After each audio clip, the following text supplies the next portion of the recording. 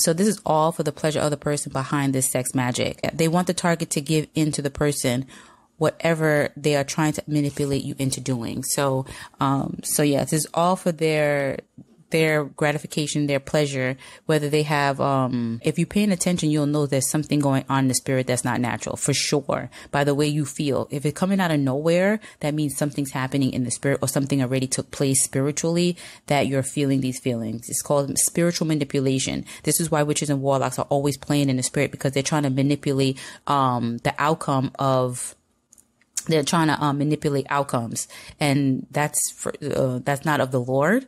And this is the problem. So who is this person you started fantasizing about? 9 times out of 10, that's the culprit, for sure. So is it a random person, a married person, a person you had no idea was crushing on you? All of a sudden, you're thinking about these people.